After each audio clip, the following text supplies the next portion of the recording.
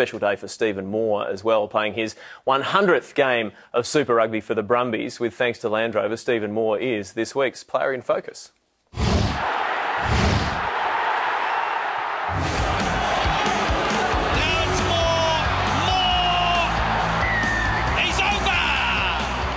To play 100 games for the Brumbies, it means an enormous amount to me. I feel like the Brumbies is my home, and I feel a real sense of identity there. The club has been terrific to me in my career and to my family.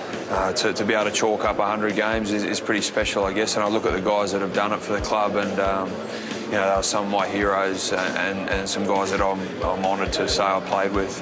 Well, guys like George Smith, George Gregan, Stephen Larkham. I guess the milestones have never really meant an enormous amount to me. I think that one of the great things about rugby is that it is a team game, and for me the value in rugby is sharing things with your teammates and achieving things together, and that's something that I've always held dear as a rugby player, and I certainly don't want the focus to be on me. We've got a really important game, and it's going to have a big bearing on our season.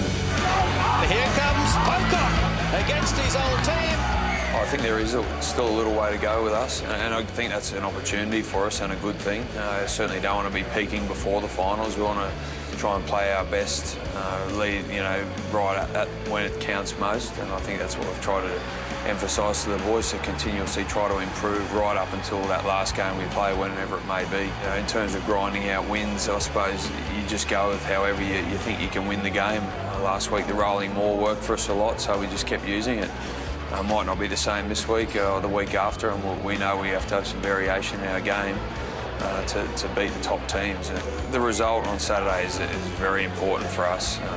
You know, it'd be fantastic to go there and get 5 points, but we're certainly not going to go out there and throw the ball around willy-nilly. We know we've got a lot of respect for the Crusaders. We're going to go out there and play as well as we can and stick to the way we know that works. And if we do that well, then the rest of the stuff follows on from that. But we do know that to finish as high as we can, we need to get the maximum number of points, and that's all we can control. We can't control how any other team plays, but we know if we do that, we'll put ourselves in a good position.